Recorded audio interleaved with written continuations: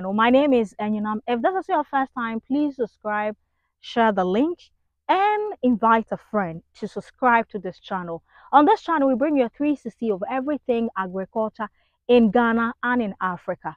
And so when you go on our channel, you see interviews on aquaculture, on livestock, on crops, and every other thing that there is to know, even value addition, even the researchers and every other person in this value chain. You get to see something to watch on the channel. This week, we bring you an insightful tip on cowpea farming. We normally or usually call it beans farming. So let's enlighten you in case you are a lover of beans and you are thinking or aspiring to become a beans farmer. What do you have to know? Thanks for joining me, Dr. Felix Kamasa, the CEO of Marvelous Trust Ghana Limited.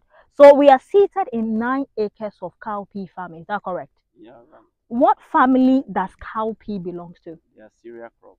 Cereal crop. Yeah. Okay. So when someone is planning to go into cowpea farming, first of all, what kind of land do you advise I get to cultivate that? You'll be amazed. Cowpea grow in mostly every land Okay. where the land have a nutrient to support the crop. Right. It can be a mixture of loamy sandy soil, but you can still grow it. But we have a particular time you have to plant. This is like 1.5 month old. Okay.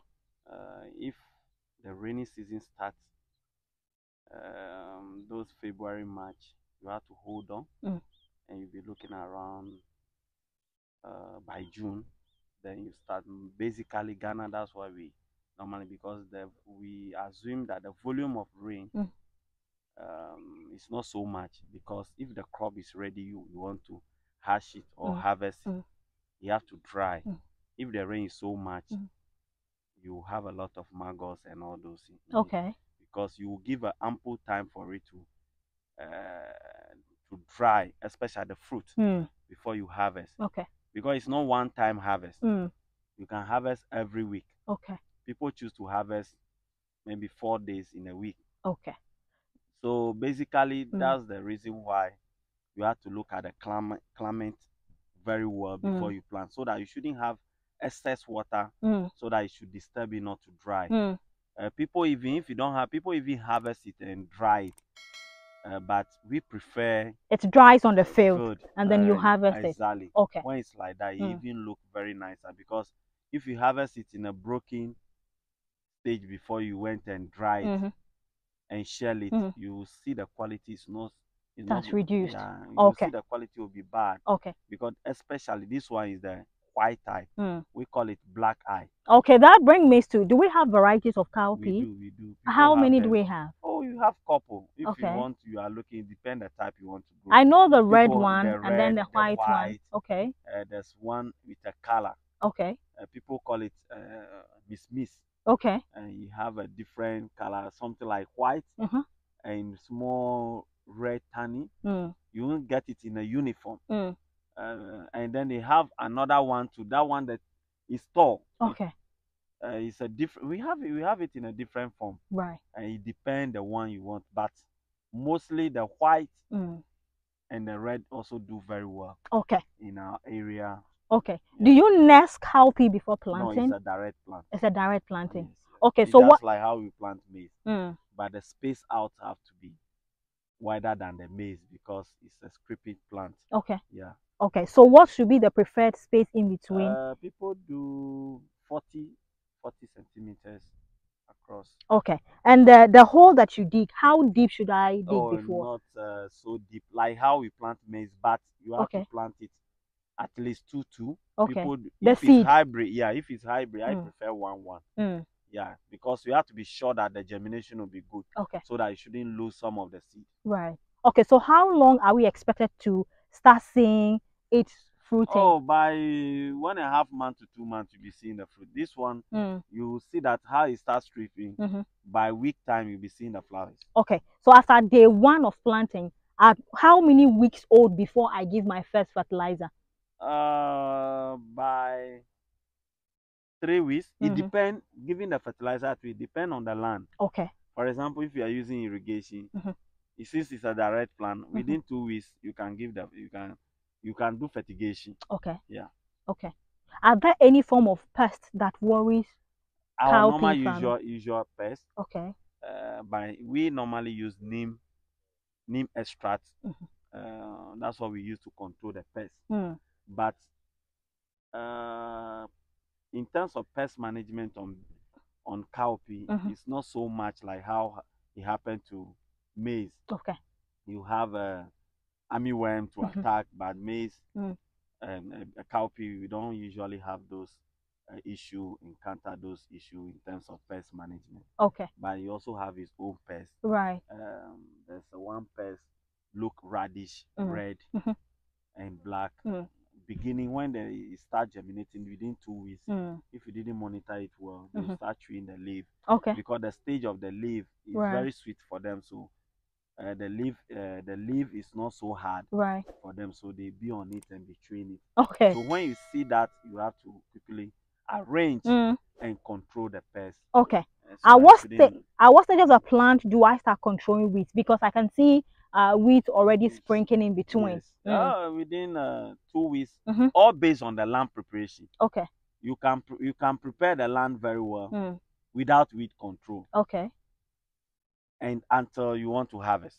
Right. So all depend on the land preparation, but within 3 weeks to 1 month, you have Mm-hmm. to control the weeds before it's creep, because it's creeping plant. Yeah. If we finish scraping, it Mm-hmm. will be difficult for the people to even Control control the the weeds. weeds. Yeah. Okay. I realize there are some dots on the leaves. Yes, What are these? those are the pests Okay. which you have to They are control. attacking it They are already. attacking it, so they control. They use a neem leaf to Mm-hmm. control it. Okay. All right. So in how many weeks time will I come back and see the Oh, cowpea? this within 2 weeks you'll be seeing the flies. Okay. So a month time you Mm-hmm. see the cowpea forming. Mm. But you see cowpea Yes. before. Yes. Yeah, so Okay. by it's also So a short among the term. red and the white one, which one should I, who is targeting I commercial purpose I plants? mean, I prefer the white, because the white, when you go to even the local market, the white is expensive than the red. Really? Yes. Okay. Yeah. Okay. So what you have here, is it for sale or is for consumption? Uh, both.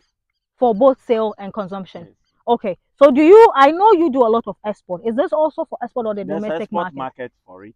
Really? Which countries Dry. buy cowpea from Ghana? Oh, cowpea, UK, Germany, even all the way to Finland. Mm. Everything we grow, there's market for it. If you Okay. discover the market, Right. even if you do it very well, package it Uh-huh. nicely, Mm-hmm. export market is there. Okay. The Okay. demand is, because you know what is happening in Europe now. Mm-hmm. African, we are blessed. Mm. Immediately you put your standard and everything in order. Mm. You go to, there's a lady. Uh, Last I had in some discussion with her, she prepared this agobe. You people call it Gobe. agobe, Gobe. or beans. What Yes, I happened? be my say Gobe. It's Gobe. Yeah, we call it in a way bobo. Okay. Bobo. And she just posts it in her Instagram. Uh-huh. Now the requests are coming. People want the Okay. raw stage of the beans. Right. So everything we grow, if There's only is a market for it there's out market there. for it. Okay. Yeah. But you make it sound as if it's so easy to have access to the export market as a new farmer. Because a lot of anytime I post your commodities on social media, people are asking, hey, how do I also start the exporting of commodities and all that? How easy or difficult is it It's for very difficult. okay. Yeah, because you are looking at standard Mm-hmm. packaging, Mm-hmm. even the market accessibility. Mm. Because when you want to penetrate, Mm. you have to make sure your standards are in orderly, Okay. your certification, Right. and especially when you are going to Europe, there's a lot of certification they have to ask you. Okay. You have to prove to them that you know, because they are talking about health here. Okay. Because if somebody gets your product and put it in a supermarket, Mm-hmm. and there's an issue, Mm. they can see your company and see the person even distribute to those supermarket. Okay. So export market is not cheap. Mm. It takes us about 3 to 4 years before we're able to enter to the market. You want Okay. to understand the dynamic of, because Right. if you don't understand, Mm-hmm. the white you ship to them, Mm. if they don't want, you send the thing to them, it doesn't meet their standard, they can reject all the container. Okay. That will be your downfall. Okay. So there's no rush Mm. into the export market. Okay. You can learn. That's why Ghana Export Promotion Authority also is there. Mm. And you can learn some few things from them. Come practically, will understand, because even destination, the hours the product even to reach where it's supposed to go, you have to understand the HS code of the product is very important. It's okay. It's going to technicalities now. It's okay. We'll come for the tips when we want to go to export. But is cowpea farming expensive? Is it expensive? Every farming is expensive. All depend on how you manage it efficiently. How do you mean managing? If I have my land, for instance, I have gotten a land and I need just the planting material, land preparation. I know right now it depends on the community though. Exactly. But plowing is going between 400 to 500 cedis per acre. Yes. And how many times am I supposed to plow before do harrow? Do you do harrow for this one too? You can do harrow. It depends on you. So I do 2 times if the plowing. Land is a virgin land, maybe you go for a land which has not been plowed before. Okay. You know, when they plow it, you don't see it to be smooth. You know, the crop, how you sleep on your mattress, you feel comfortable. Then somebody will get a small mat and put it on the floor. Right. When you get up, you know, you'll be holding it. You know, the plant also want to, how you take care of the plant. Okay. For example, you have flowers at home. Right. If you are not giving the right thing to the flowers, it won't look like, it's like you are not taking care of it. Okay. So preparation of the land is very key. Okay. Okay. So every crop have its own unique production process, and even how you even want to see that, oh, I don't want to spend so much on this. It depends how you go about it. Even as you mentioned, the community, the labor, and all those. Some of the community, they charge high, some they don't charge high, and it depends. So what is the biggest challenge for you as a commercial farmer right now in Ghana? Because a lot of people, especially Ghanaians who are living abroad, who watch our interview, who read news about agriculture online, and a lot of them are inspired and motivated to come to farming. But there are real and reality challenges out there. Exactly. What is your challenge as a commercial farmer? Well, some of the challenges, biggest, the how you control the workers. Controlling of your workers is very key. And people think that when you want to do farming and then you plow, you plant, that's the end. No. Somebody have to take care of the crop. Yeah. Because they are also a baby. Okay. The plant, they talk. But beginning, you see them, you use your eye to listen to them, to listen to what they are saying. This one is not magic. Okay. And farming is commitment. You have to be involved. When you come to my farm, I don't call them my workers. I call them my colleagues. They are family. Yeah, we are family. So people think that you always want to be like, I'm the boss. Okay. But it's not that you have to be the boss. Okay. Everybody is on the boss. Is a boss. Give the respect to everybody. You have to know your limit. Right. So human factor is very key. If your capacity of your human relationship of the workers is not, before you realize, you reach a stage. They will abandon the farm and run away. Abandon the farm to you run away. Okay. You'll be crying for your investment. All right. So wrapping up, these 9 acres, how many kilos of seed or bags of cowpea seed do I need to plant? How many pieces do you use? The bags. That's we use about 500. Almost.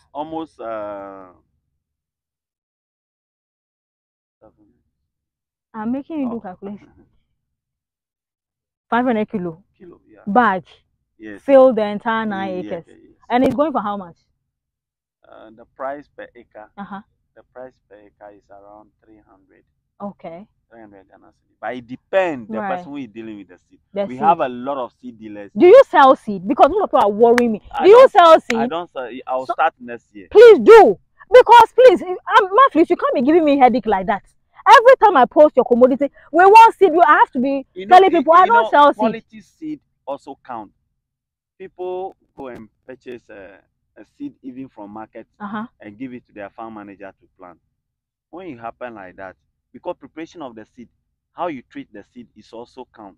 But people think that the seed We like cheap things. Where do I buy my seed as a farmer? Let's say my colleague who is there, Steven, has a farm, maybe chili pepper or okra. Oh, He there's wants a to do lot of farming. seed dealers Where do you here. advise him to get his seed? Because a lot of people ask me every I now don't and want then. to advertise any Because seed not company. advertise. What kind of shop do I walk into? Because you're saying if I buy from the market, There's a lot of it will shops. not germinate well. Agromonti is there, Agrimont is there, AgriSeed is there, and there's individual seed companies there. Very soon you'll be saying Marvelous Trust seeds. Seed, yes, because me myself, even all the way to Togo, people Right. call me. They Okay. need a seed. They cross even border and come here. That Right. oh, they saw our interview. Are we selling seed here? Even input. Right. So seed Plays quality a seed in very a crucial role role because in if your you don't get farming. a germination right, forget it. You can't get a yield. So Okay. those are some of the All issues. right. So there's a lot more when it comes to cowpea farming, but I'm sure this very short but precise tips that we've given you is an eye opener. This is an information that you can go ahead and look for more information when it comes to cowpea, especially if you want to go into the production of cowpea. You can read about them. Marvelous Trust is online everywhere. You can read about them. But if you want more information, knowledge is very key before you can proceed and invest your money. Thank you so much for sticking with us. This is the Ghanaian Farmer on YouTube. We're everywhere. If you want to visit his farm, you want to connect to anybody when it comes to agriculture in Ghana, look for the right people. There are a lot of fraudsters online. Be very careful with who you deal with. But for Marvelous, I can confidently recommend them for you. There's also Agric Today. They are also another platform you can look out for. They do a lot of things when it comes to agriculture. Then, of course, your very own Ghanaian farmer, Ghana's finest farmer. I'm the most beautiful farmer you can ever find in Ghana. You can look for me. We'll do business together. Thank you very much for hanging out with us. It's a bye for now. Thank you. Don't be frowning your face because when I